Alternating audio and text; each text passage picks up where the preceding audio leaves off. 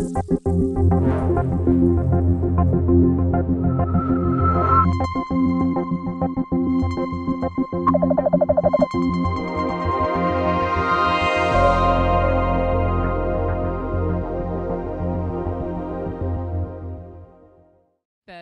noon and we'll get started.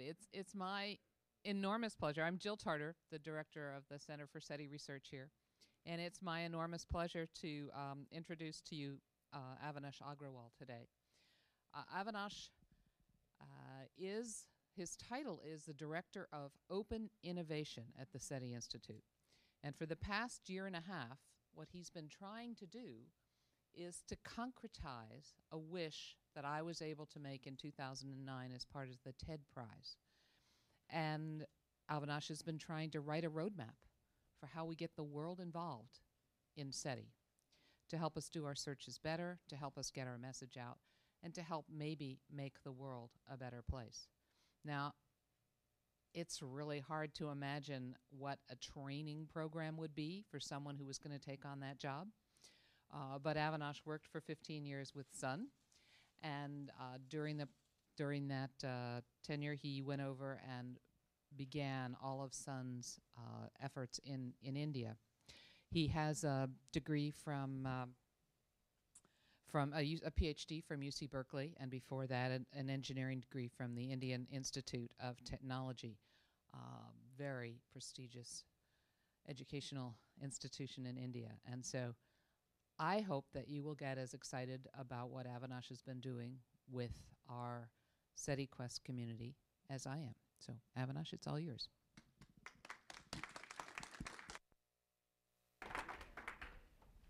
Good afternoon, everyone, and welcome to the talk. Thank you for taking time to spend your lunch hour with me here. This is a different talk from the ones you normally hear at this colloquium.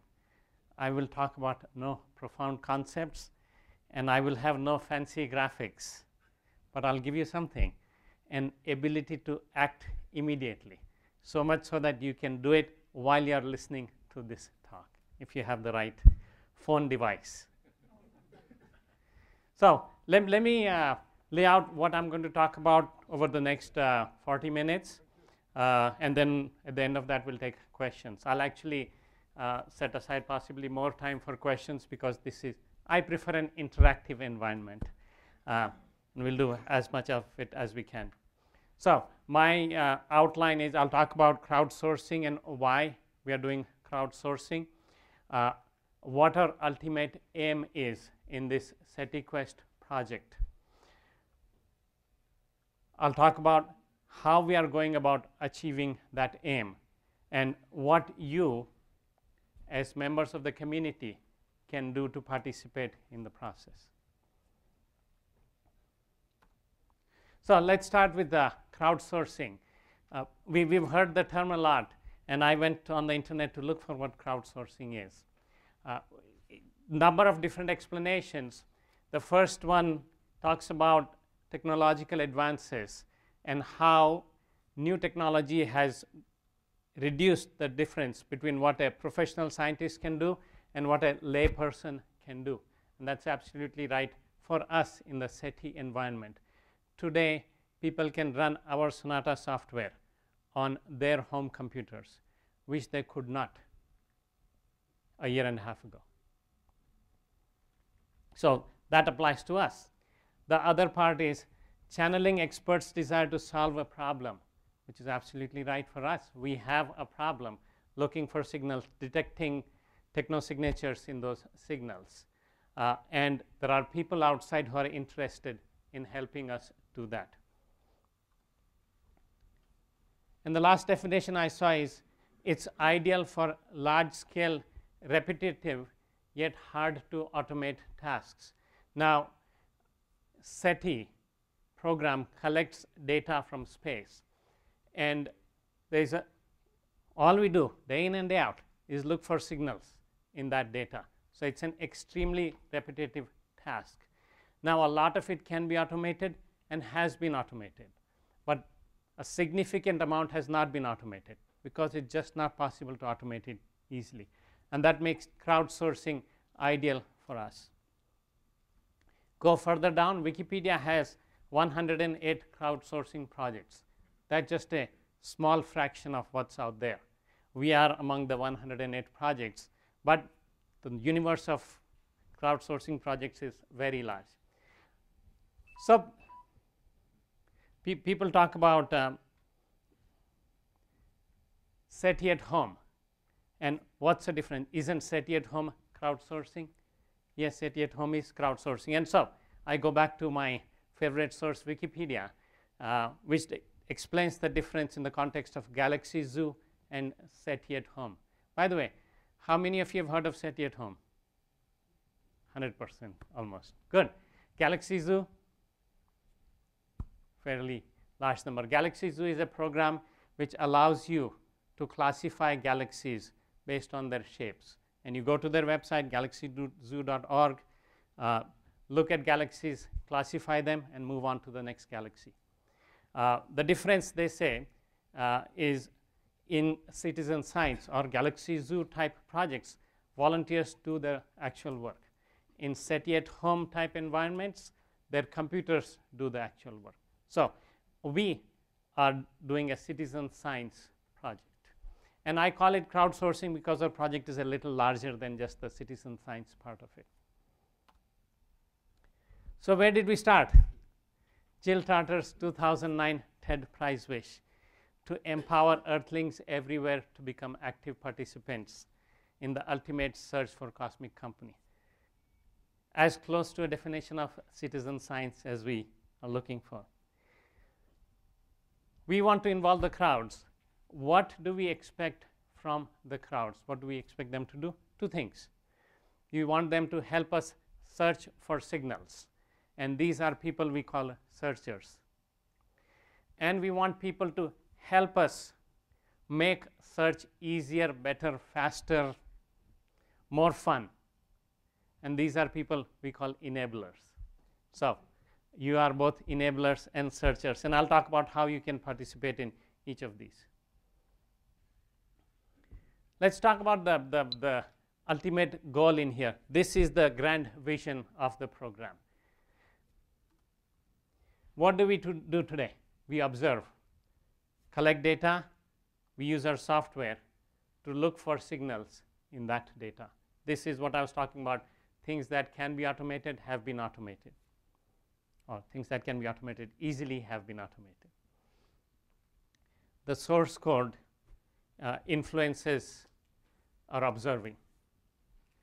The first thing we want to do is get the community involved in improving our source code, in improving the algorithms that are there so that we can automate more tasks. But that's not all. In terms of observing today, this is where we stop. In terms of the program that we're putting in place, we have a large amount of data that we collect in our observatory. We actually want to give that data to people outside. There is one application already written called setiQuest Explorer, and I'll give you a demo of that a little later, which allows you as common people to look at the data that we have and find patterns in that data. Hopefully, as you find patterns in that data, your input will help us modify the stars we're observing, what we do with the data that we collect. We're also looking for people to develop more such applications. Explorer is one app, but we're looking for people to do more apps, which will eventually do the same things. Help us do our observing better and help all of us find extraterrestrial intelligence. So, in terms of where we are, let me tell you the layout of the project itself. A year and a half ago, we used to run our entire project on custom hardware because standard hardware just wasn't fast enough. Over the last few years, hardware has improved a lot, and so we've had to rebuild our infrastructure. The software and the hardware we had 1.5 years ago was meant to run only within our offices. Community outside could not do anything with it. So the first part that I had to do, or we had to do here, was change the infrastructure. The second part that we had to do was build applications and services that we run on that infrastructure. These are services that people could use, people outside the community, outside SETI Institute. And the last thing that we had to do was build a community that will actually use these services and contribute back to us.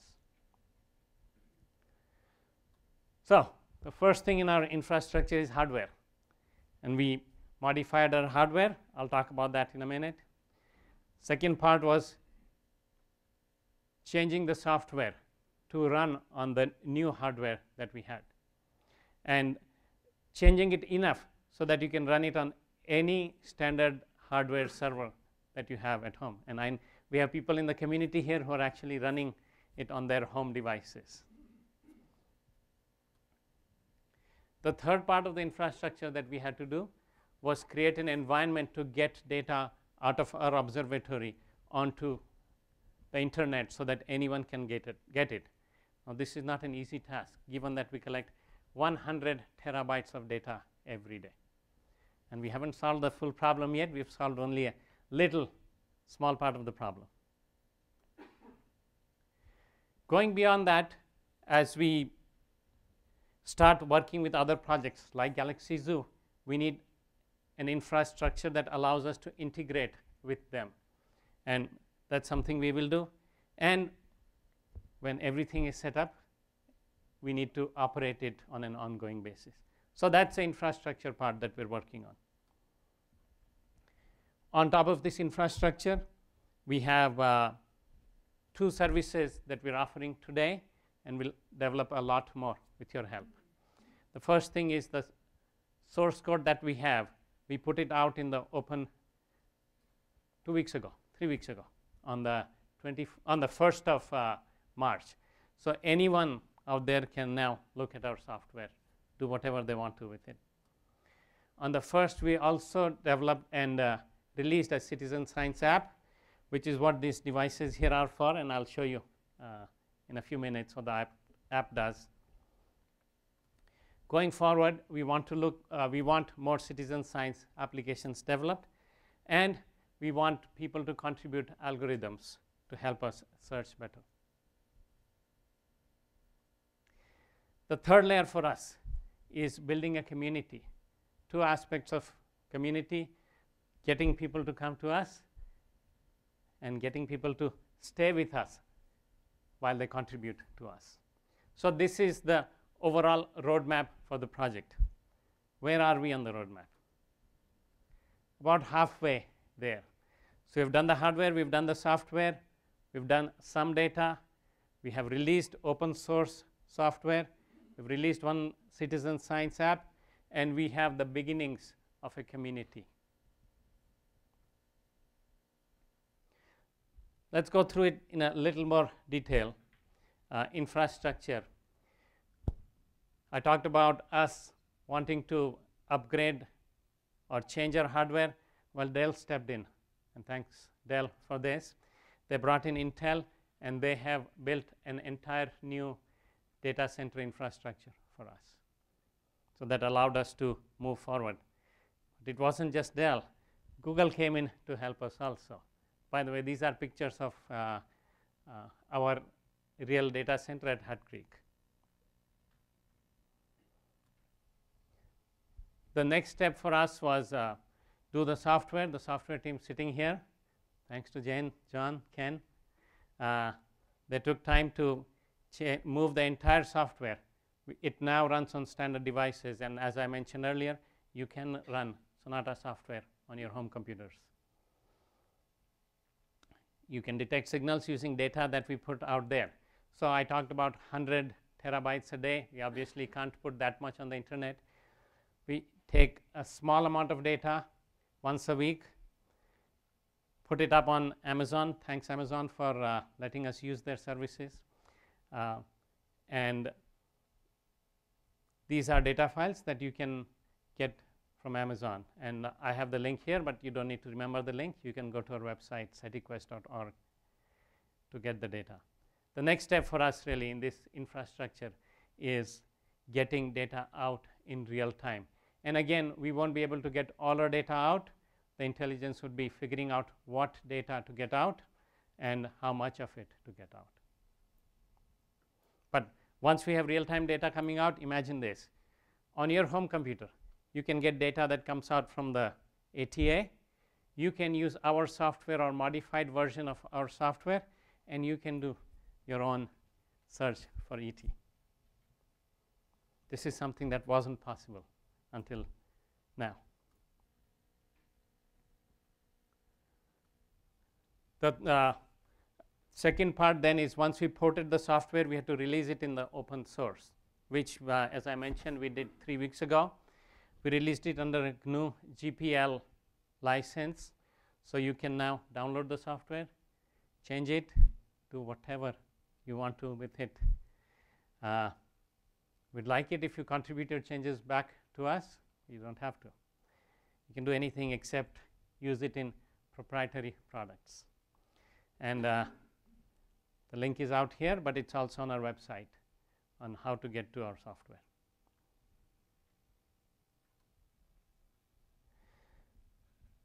The second service that we offered was setiQuest Explorer. This is an app that runs on Android devices. Right now, only on Android. It actually runs on your browser also. It's Flash-based, so you can run it in your browser. You can run it on your Android device, and we hope we'll make it run on iPhone devices. The idea there is it will display waterfall data for you so that you can see if there's any pattern in there or not. So let's run a demo here. When you go to explorer.setiquest.org, this is what you see. It will ask you to log in using either your Facebook account or your Google account. Hopefully most people have one or more of these. If not, it's a 30-second task to create these accounts. Now let me go into the go. So once you log into the application, you can start exploring. And by the way, this is happening in real time. So no fake data in here. It will show you data from one particular star that we've collected, and it's randomly selected which star you get. Not only that, it will give you one, it will select one random slot of frequencies that you will see that data from. So this is your star. You say, no, I don't want this star, I want a different star. You skip, and then you have a different star.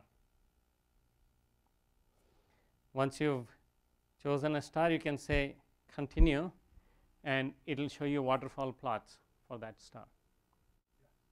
Okay, so waterfall plots are data that's plotted in 2 dimensions, representing 3 dimensions actually. On the x-axis, you have frequency.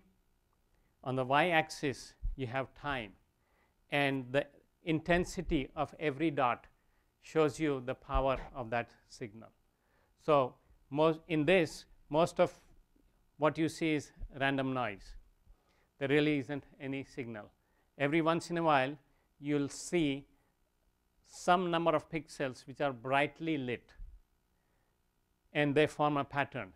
We look for typically straight line patterns because straight line indicates a fixed frequency signal.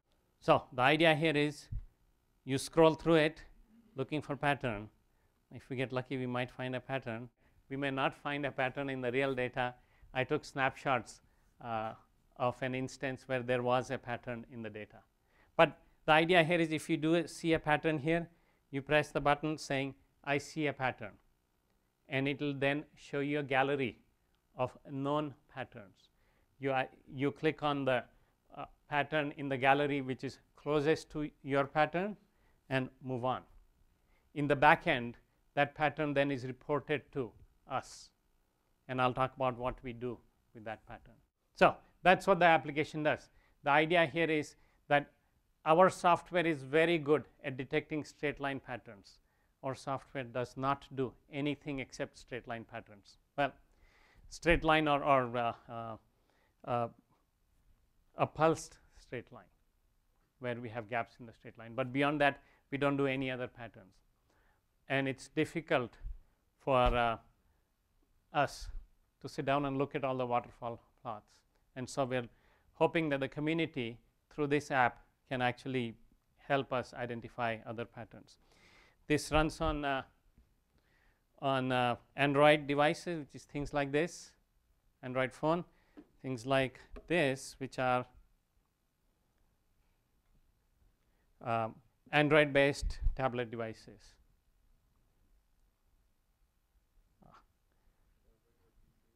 It does run on regular PC, thank you. Which is where many people will use. But the idea here is you're standing in line at the grocery store waiting, you could be looking at patterns. And it's actually interesting. I've done a little bit of this. Do you really have enough resolution on a phone? Yes. Well, we're looking at actually different visual displays to try and make the most of the limited real estate.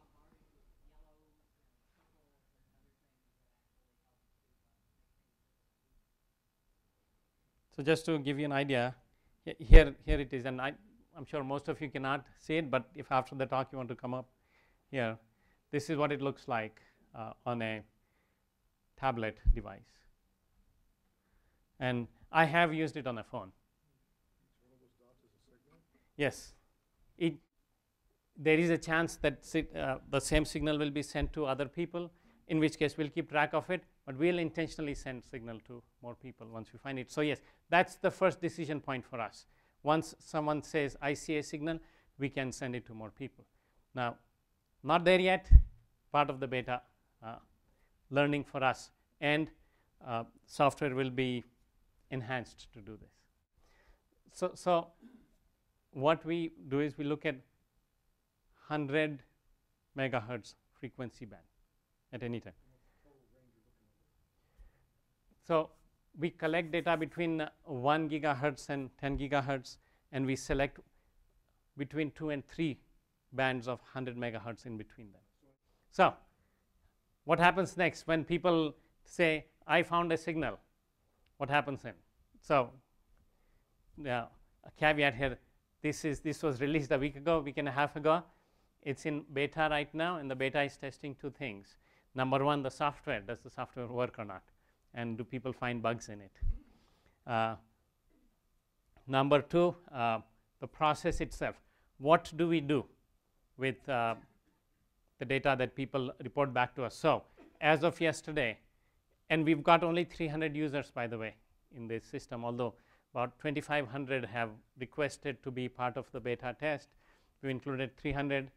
And between these 300 people in the last week or so, they've reported 1,600 signals. Now, we are now looking at what to do. So, not in terms of what to do with the signals, but in terms of what processes do we put in place to make it easy for us to see how much value there is in those signals. Clearly, when I look at the clouds in the sky, I always see patterns, and so some of them are likely to be that. So we'll take our learnings. We're also asking the community for help in figuring out, in developing software to help us make sense of the data that's being returned.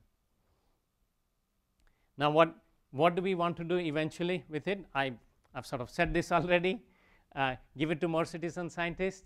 If they validate the data or the patterns that have been found, then we send it to our ATA, where either scientists or software will look at it and figure out what the next steps are. Next steps could very well be changing, repointing our telescopes in a different direction. Going long term, we want to integrate with other citizen science projects. And Galaxy Zoo is one such project that we've talked to, and we're looking at how do we integrate our citizen science part with their citizen science part. So those are the two applications that we've done. Let's talk about the community, the third thing, building a community. Now, here is my view of what the community looks like. there is the world, the bottom left, millions, billions of people. We need people to become aware of what we're doing so that they come to our website. So that's the first effort we need to do, an outreach effort. When they come to our website's got to be good enough that they stay with it and they register on the website. So your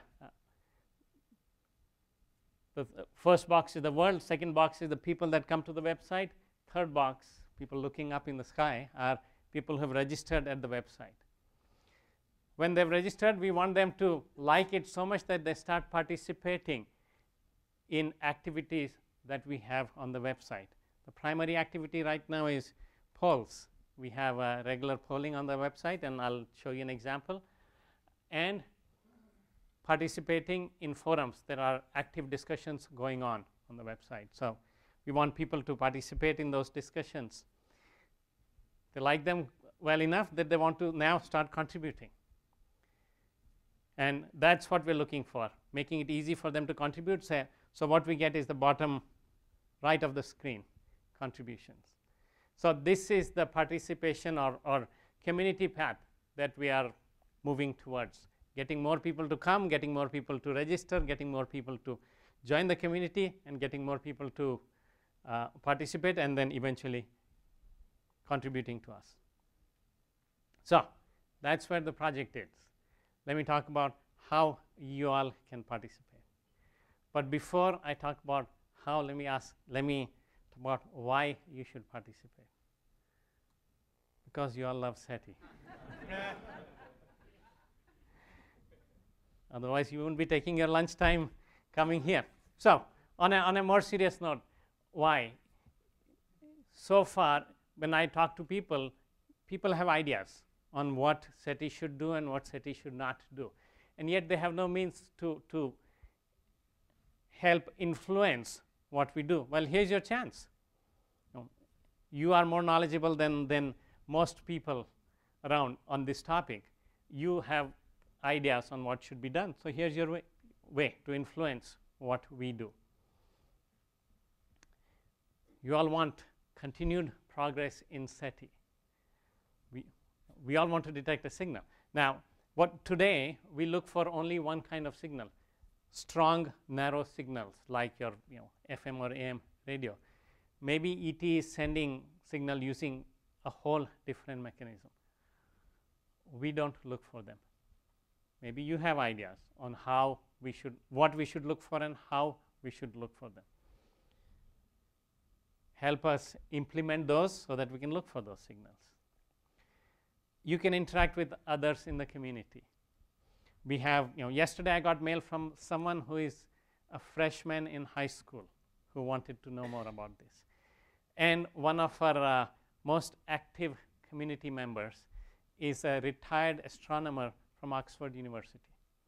And he, when people post questions, he answers them. So you can be one of the two extremes, anyone in between. Can learn a lot about SETI, about what we're doing, how we're doing, what we should do, or ask general questions. And you can be involved to the extent that you want. And of course, the big carrot, if we ever find a signal, you as the searcher will get a lot of credit for it. And of course, you as the enabler whose tool was used by that searcher will get credit for it. You convinced?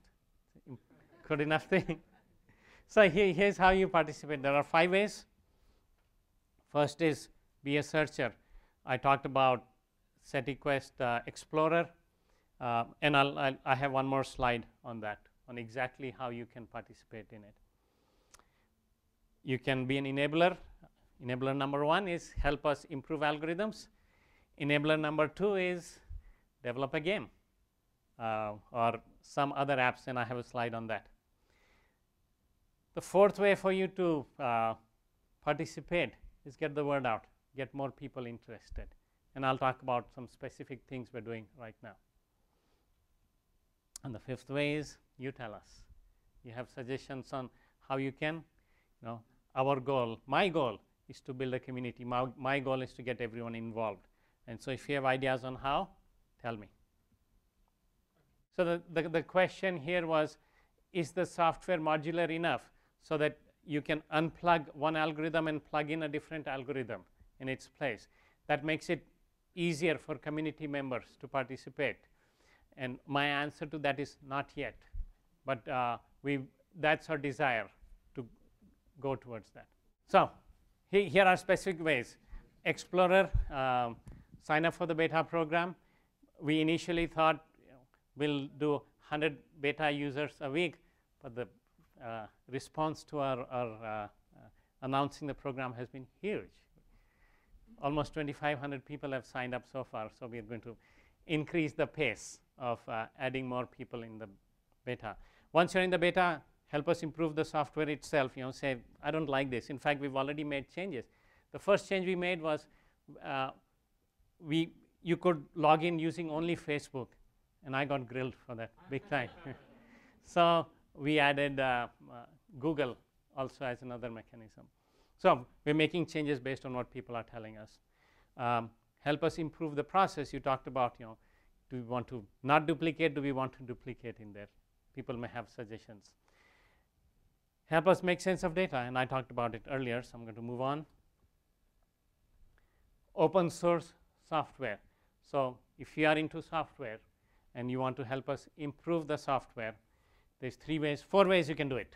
You can develop software, you can document what we have, you can port it to other operating systems, and I'll talk about what it runs on right now, and you can test the software that we have, and we have an open mechanism where you can see all the bugs that have been found, all the suggestions that are there.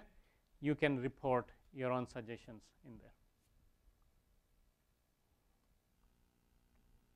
Here's where our software lives. This is, for people who are interested in modifying or even looking at software. It's on the internet. Anyone can go get to it. And all the links are on our website, so don't need to remember anything in here. A little bit of detail on the software.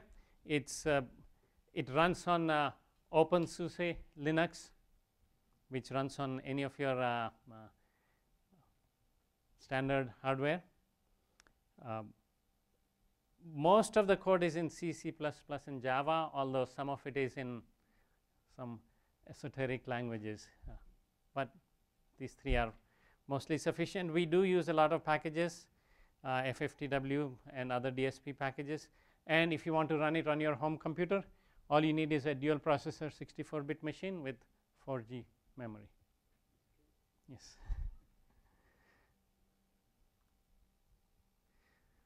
Okay, talking about developing new apps. So that's the third thing that you can do or tell others to do. So first is you will have access to the same data that setiQuest Explorer has today. All they do is go to our website, get all the data, and run the app off it. The goal clearly is to detect patterns. The ultimate goal is to find a signal from ET. But for the app, the goal is to find a pattern which will then help us detect signals. And what we're looking for is if you have ideas on new ways of user interaction, which is clearly a game. Games are new ways to not just interact with users, but encourage them. New ways to visualize data. So I showed you waterfall plots, black and white. Last Friday, someone in the community, a beta tester, said, why are you doing black and white? What did they say? Yellow and some other color actually stand out. And they said, they pointed to some study which says that's better. So that's something we'll look at. You may have better algorithms, and you may want to run it on other platforms. Today it runs only on your browser if it has Flash 10.2 or Android. Maybe you have ideas to run it on totally different platforms. Who's already helping us? So 4 categories of people. We have an in-house team, a very small team. We have external affiliates, companies that have agreed to work with us. We have loose associates, and I know these things don't mean much. I'll tell you in a minute who they are. And we have the community outside. So who are our external affiliations? Amazon, they're letting us use their cloud services. Dell, Intel, and Google have given us hardware. Adobe sponsored the Explorer app that we've been talking about, and the app itself was done by Heather Sage Group.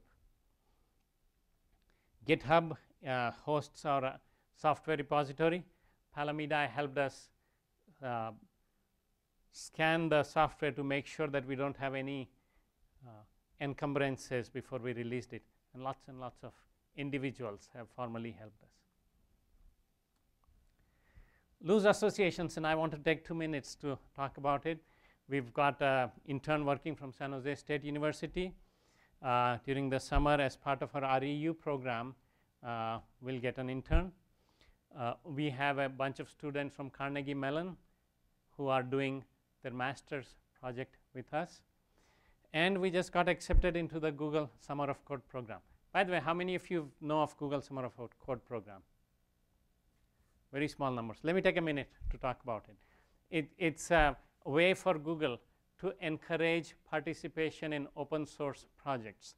And they hire interns for the summer. They pay interns to work on other open source projects.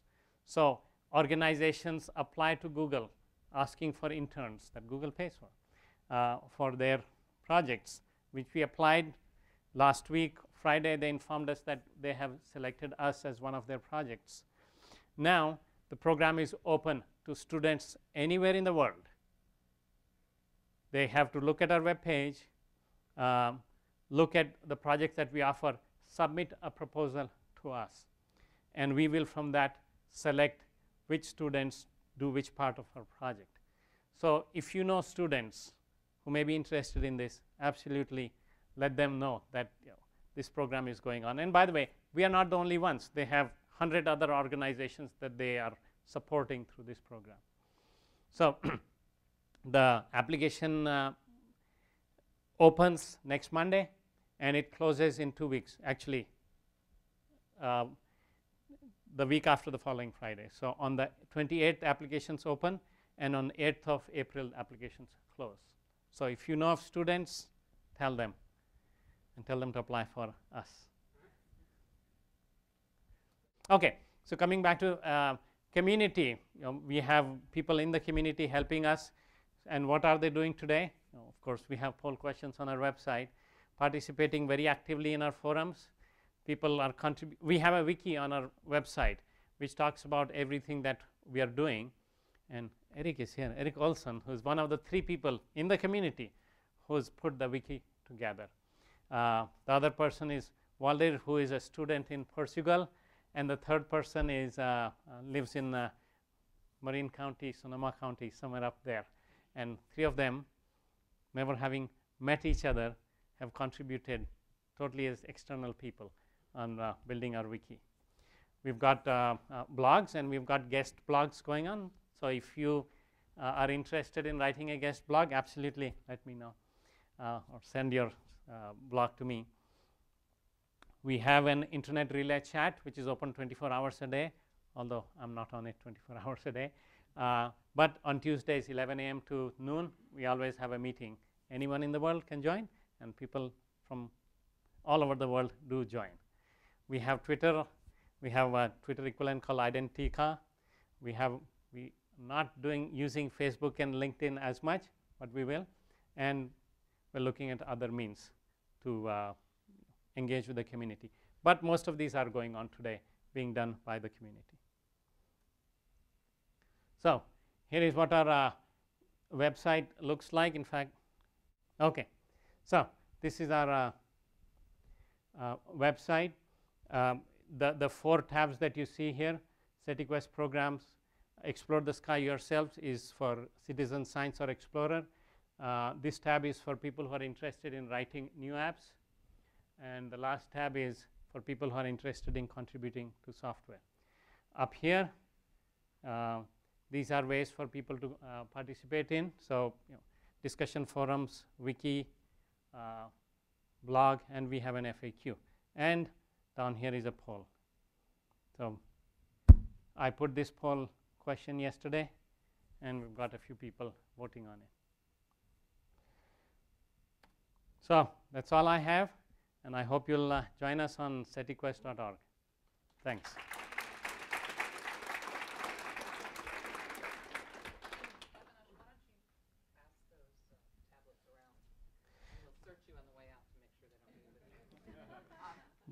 So before I open the questions to you, I have a question, Avinash. Yeah. I think maybe we need a little bit more detail on the difference between what we're doing now with stored data in the cloud and what our eventual objective is with real-time, closed-loop, 4-minute cycles. Thank you. So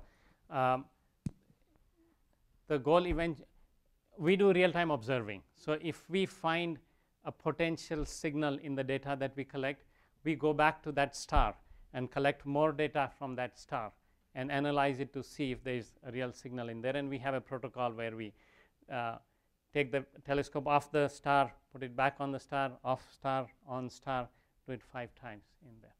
Now, and if a signal survives our 5-level protocol, then we do have a signal, which we haven't got to yet. And it's important for us to do this in real time, because we may be getting a signal right now that may not be present tomorrow. And so what we're doing is, once we start getting real-time data out of our observatory, we want people to be looking through the Explorer, finding signals. And if they do find a signal, we'll immediately turn around and send it to 10 other people. And if they confirm the validity of that signal, we get the information back, and in real time we will then move the telescope back to that star and re-observe and start that protocol. So that's the goal, where citizen scientists out in the community are really helping us change a direction, helping us focus the telescopes on particular stars. And so real-time citizen science is our goal. And I mentioned there are a lot of crowdsourcing projects. There are lots of citizen science projects outside, but we would probably be the first one to do real-time science using this. All right. 2 questions. One, how much research have you done into pattern recognition? Because this seems like it could be mind-numbingly boring, which is exactly what computers are good at. That's the main one. Yeah. So our challenge right now is we don't know what patterns to look for. Once we identify the patterns, then we'll look at how to automate the process. So we are asking the community to tell us where to go, which direction to go in, and if those patterns make sense or not. So in terms of real pattern recognition research, not much, but we're just hoping that once we get patterns, then we can start looking at how to detect those patterns. And that's where our pattern recognition software becomes important. So I have a question. When you were showing, I'm sorry, over here. Okay, thanks. When you were showing the waterfall chart, Yeah. It seemed real obvious to me that when there's a vertical line, that's just summing that up. You got to have an algorithm to be able to do that. Why do we have to look at it to find that? You don't. We are just putting raw data out there. We're not filtering anything out. And so I mentioned that straight lines, whether they're vertical or tilted, our algorithm finds it very easily. In fact, we find it much better than an eye can. But other patterns, an eye can do much better than we can. Actually, when we start putting out the real data, I mean, Avinash told you there's 100 terabytes a day. We're not streaming that out of a remote observatory to anybody's mobile devices. We have to select what data we send out, and the data that we're going to be sending out are those small portions of the frequency band where there are so many signals that we already detect, plus many that we probably don't yet detect, that our system can't deal with them and cannot do the categorization and the classification and the description of these signals. So we're going to be sending out the crowded bands. That's where we really want people to help us make the system learn how to do the job better by seeing how humans do it and finding the patterns that might be there that we can't yet define. So are we training your neural net? In a way, that's exactly what you're doing. You're going to become the expert rule set that we will use to make the system better.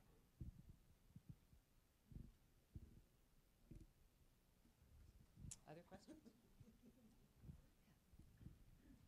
Regarding I'd love to help develop software, and I have a somewhat older CPU that I'd be happy to run Linux on. Is there I can't make it go above 2 gig though. I mean, is there any hope for, or do I, because I'm not going to buy a whole new system for this. Interesting thought. So we have the software out in the community, and maybe someone in the community will find optimizations in there.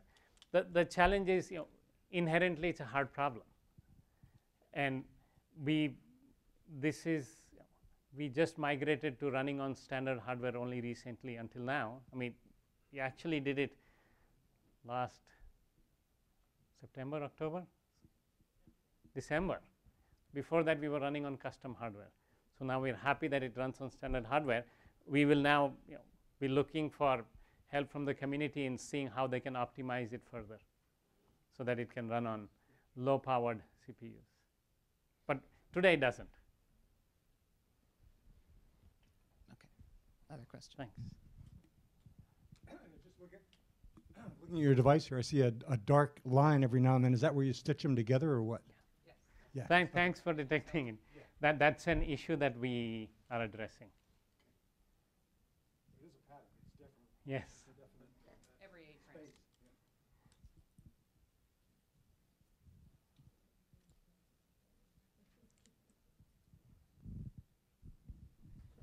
So I'm still trying to get clear on what it will and won't run on.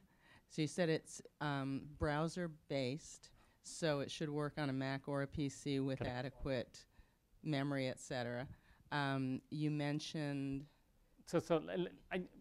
Okay, go ahead, and then No. I'll answer together. okay, well, answer that part first. Okay, so I want to distinguish between the signal detection software and the Explorer app.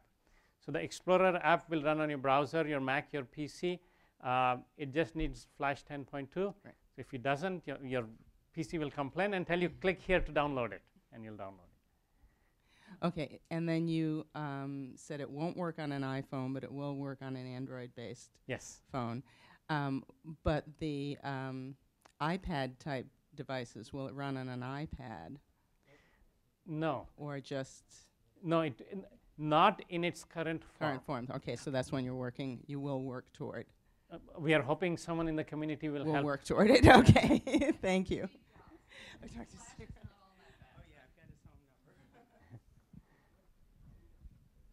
Okay, other questions for Avinash? Lisa. Oh, okay. Now I know why Adrian's so slender.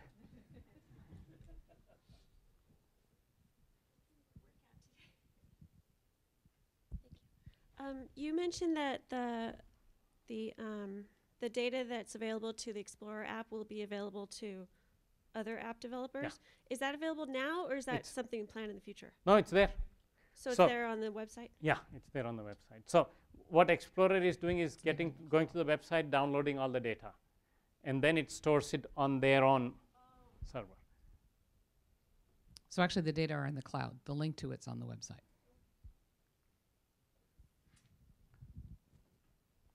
Okay.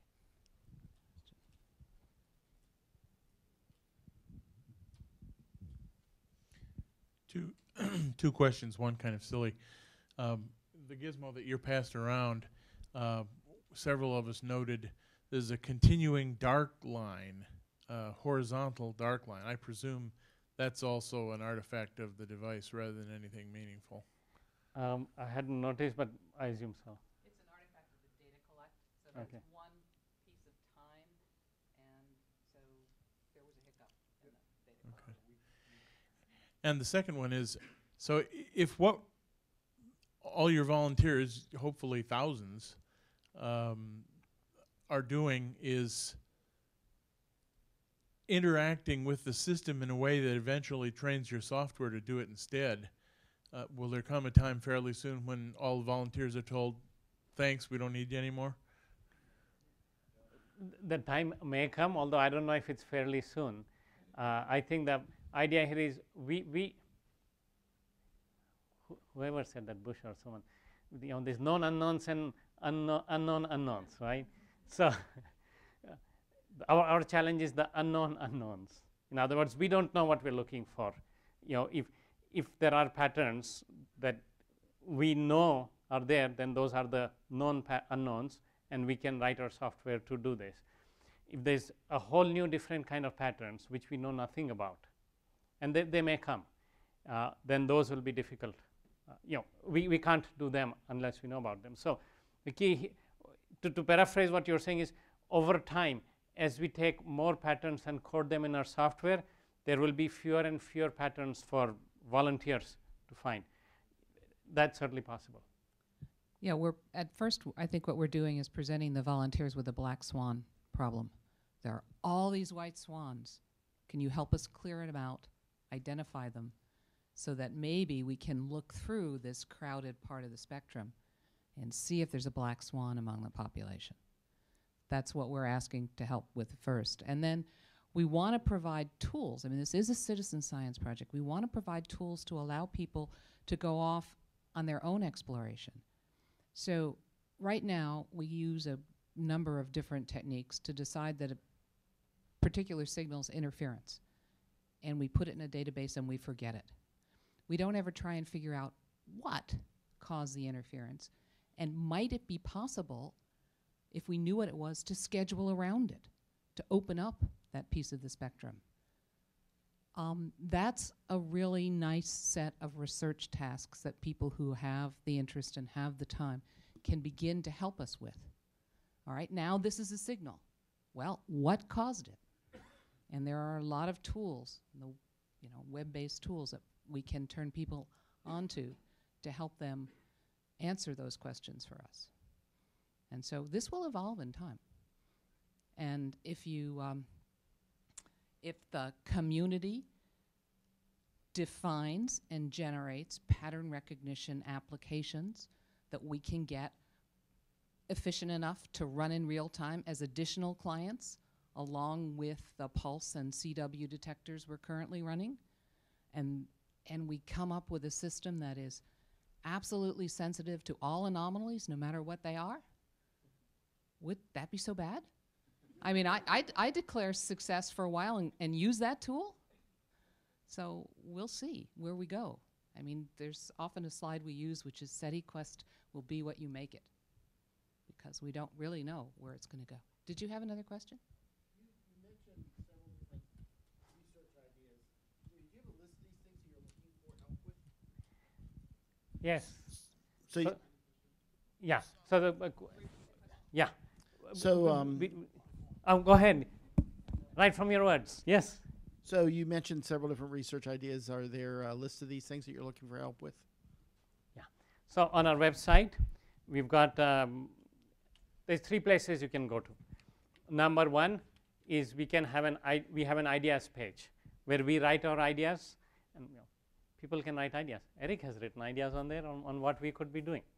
That's the first place. Second place is we have an issues database where it's very easy to use, issues.setiquest.org.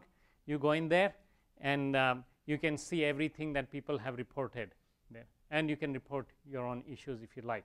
So that's the second place where we need help, addressing those ideas or ideas and issues. And the third thing is a simple one. We created a separate page for Google Summer of Code where we've actually put specific projects that can be done by a student in one summer. They don't have to be done by a student. They don't have to be done in one summer. So that's something you could look at. Yeah, I'm just curious, is the CouchDB interface going to be shut down? To some extent, improved? Yes. I used it quite a bit about a year ago when it first came out, and it was difficult. Yeah. That's a challenge. We were trying to put a round peg in a square hole or whatever it was. The software wasn't meant to do what we were trying to do, and we tried to make it work, and it sort of worked, but it just was pain to maintain. So, yeah. All right, I'd like to thank Avinash one more time for being willing to jump in at short notice and give us an update on a program that's in progress, because most scientists don't like to tell you about what they're doing until it's all wrapped up with a bow and they've got the paper accepted.